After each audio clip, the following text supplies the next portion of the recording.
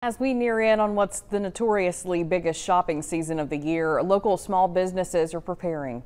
Harper Robinson caught up with a few local shops to see how the holiday season's treating them.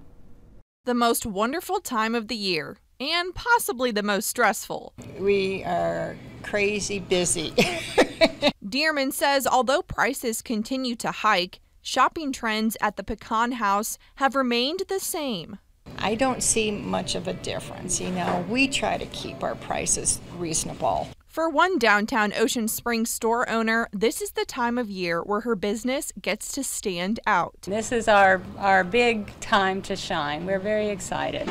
We've got the store could not be any more full than it is. Jones says a big reason why 'tis the busy season is due to what small businesses have to offer. I think that it really has to do with what we can offer that they can't in some of the larger places. I mean, we offer an experience. They get to come in and experience poppies at Christmas time, which is just magical. Dearman couldn't agree more. I think it's more personal.